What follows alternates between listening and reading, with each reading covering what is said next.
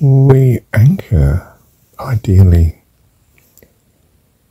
to devotion to our God and learn, develop, mature accordingly.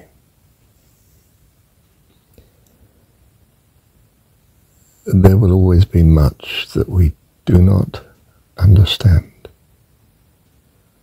But our progress is not reliant upon understanding, but devotion. We seek to know our God, not specifically to understand all the details that He allows in our life, on the three planes, so to speak, that we've conceptualized life to possibly embrace. Causal, astral, and physical.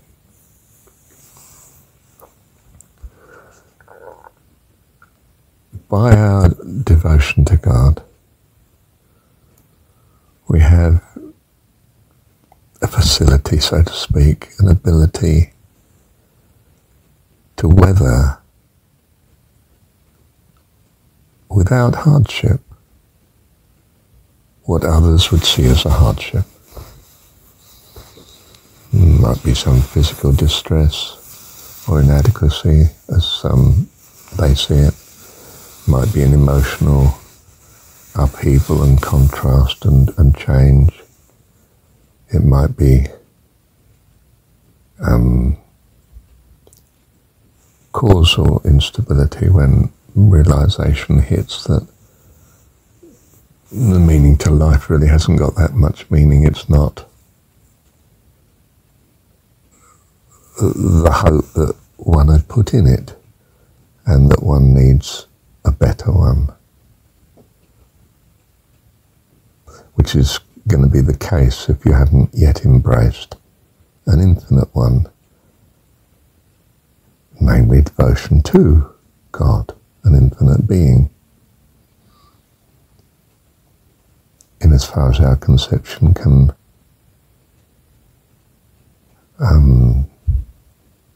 trust or believe into such. For we don't have the capacity to fully know God. Now this is life eternal, to know Thee. So our priority is therefore knowing God. It is our meaning to life, and that learning is tied up in a devotion that has a trust that holds up in the blank areas where we don't have the understanding, the knowing. We're given a solution, which is to trust, in spite of our childish incompetence.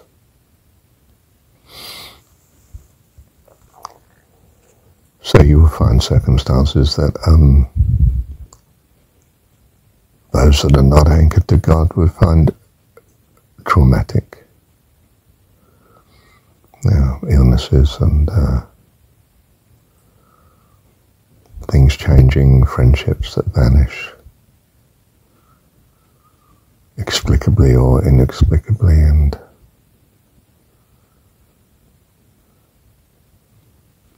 even on the causal level, I don't think my God does have this particular detail of character. That doesn't seem to be consistent with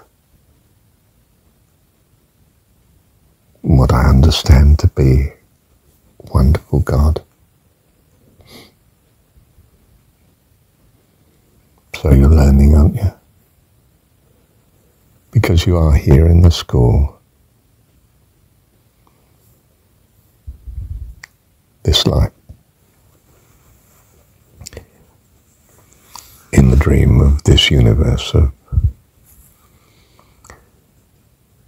change and uncertainty, partial knowledge,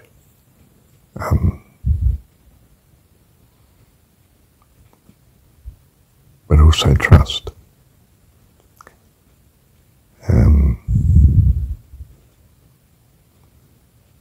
Time, space, matter, scarcity.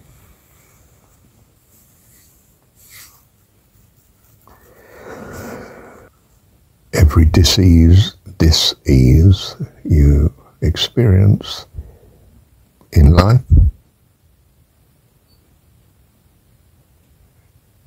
ideally you relate to your meaning in life. And with the meaning that takes loving the Lord your God with all your heart, soul, mind and strength,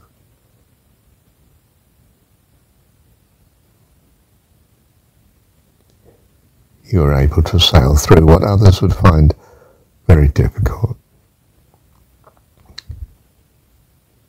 You, on the other hand, sail through in calm confidence and peace and joy.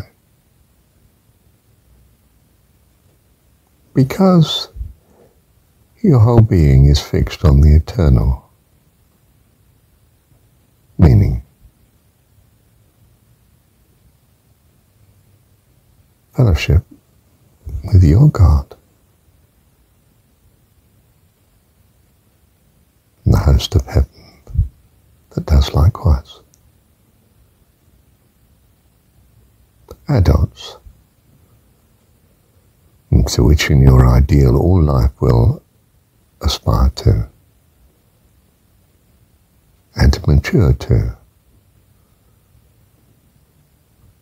by the grace of your wonderful God. Thank you, Dad. Well, I was inspired to do this recording because I'm suffering, realizing that one friend in particular, Nanda friend, and a fellowship group in particular as well, Saturday Fellowship Group,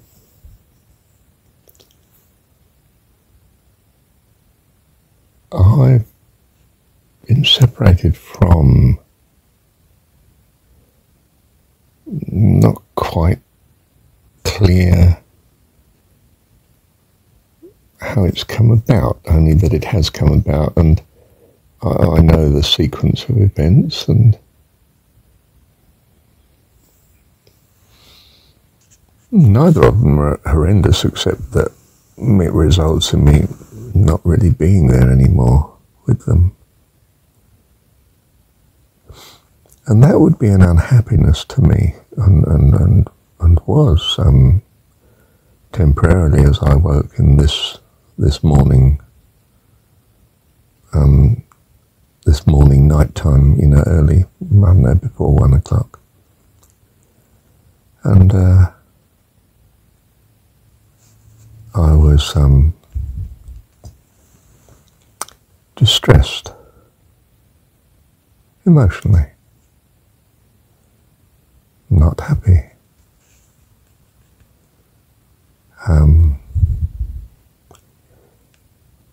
Looking back, not in full trust of God on the situation.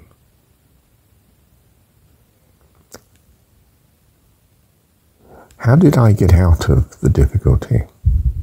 Well, one is, of course, I didn't like that situation. I felt unhappy, before 1 o'clock this morning, laying here in bed. I'm still laying here in bed. It's 2:30 now. But now I'm out of it, out of the difficulty. I'm flying again. Now, I got out by practicing, of course, what I find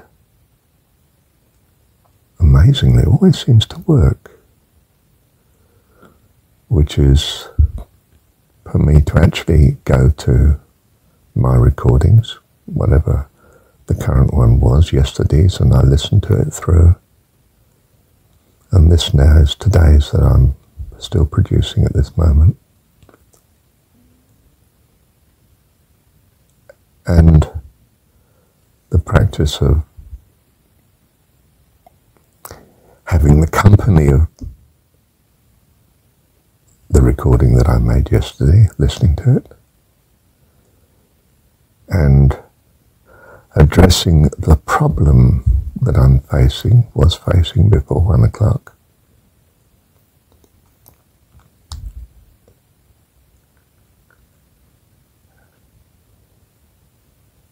By the inspiration of the transformation of the company of listening to yesterday's recording,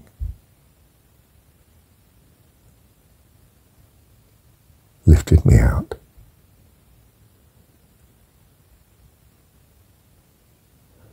Now, I'm not quite sure as I'm expressing this competently, but I'm trying to anchor and build on such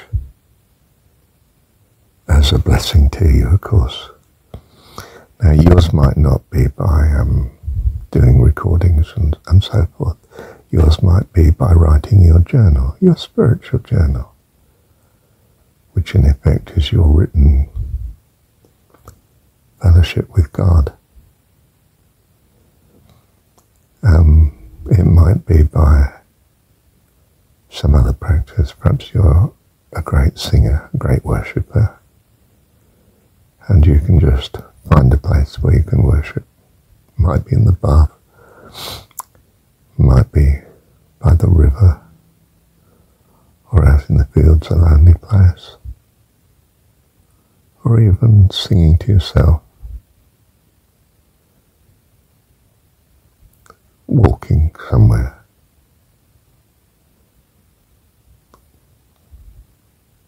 Your city, wherever you are. Hey, I would like to bless you wherever you are. Lord, bless you. Lord, fill you with such a love, such a desire for all his goodness, that you know in your heart he loves you. Loves you as you would so benefit to be loved. And that your desire is to love him too. Perhaps you need to know that that is your desire, your great need and your great desire.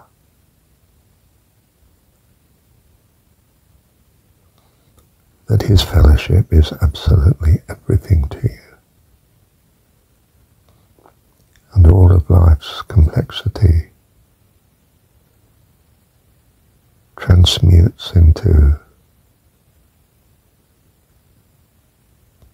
I don't know, lovely dream by his presence in your heart and your presence in his heart. May you be filled with joy, peace and hope that comes from the overwhelming gratitude for all that may be his loving kindness, to all that may be him, because that is what you've found to be what you truly value. This is who you are. Life eternal, a prince in the host of heaven, crown prince. They are all crown princes and princesses. Well, they're neither male nor female, they're both or whatever. They are what they are. I am what I am. Thank you, Dad.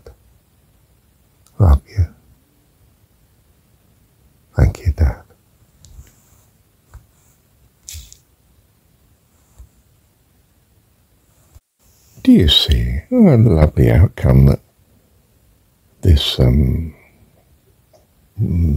practice does? I've had it result in a recording that may bless you. I hope so much. And how many others? I don't know. I just hope and trust.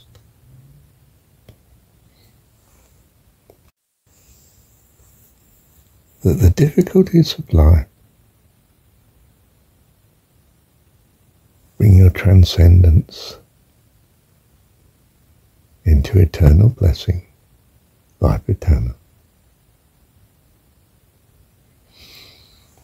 So you need to know the path, your way. Your way of transmuting your difficulties into transcendence, into life eternal, fullness of life, joy, peace, hope, the glory of God, the wonderful company of God and all his family, eternally. You need to know your path. We're each just a unique example of the way, a unique Jesus, if you like. And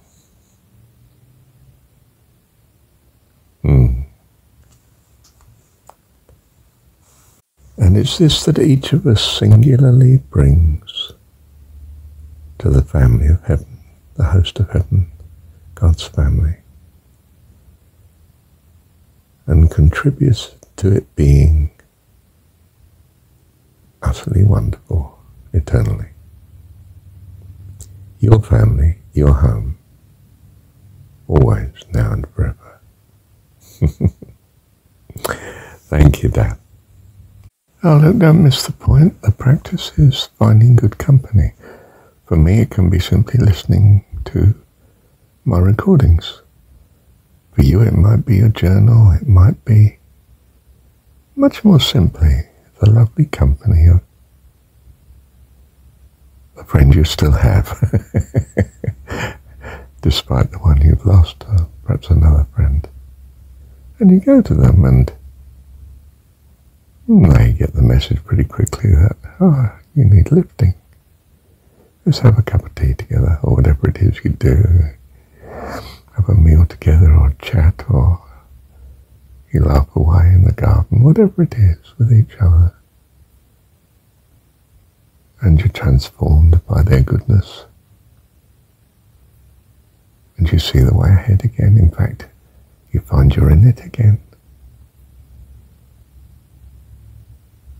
There are times when you so need good company, and you must stop your general ministry and simply go to good company. Although sometimes you can find that it is your ministry that is the good company. And you suddenly find that despite all the difficulties you are beset with, you spent a moment blessing someone else. And my goodness, now you're up and running again. You're full of glory, the loveliness of God. Because you know you blessed someone, and that's really what counts with you. To have been a blessing. In other words, again, the joy of fellowship has lifted you. And that fellowship doesn't have to be some perfect person. Doesn't even have to be someone you know. Sometimes it's just through helping someone you didn't know. Or someone you didn't know is more like an angel to you. And God sends to you just at the right moment. And something in them lifts you. By the grace of God, by his loving kindness. The love of your God coming to your need. So, when you're down and you will be. After all, you're still a child. You're still an emotional wreck. Let's put this in a better way. You're vibrantly unstable. But you know how to deal with it. You seek out good company, whatever that is. Bless you.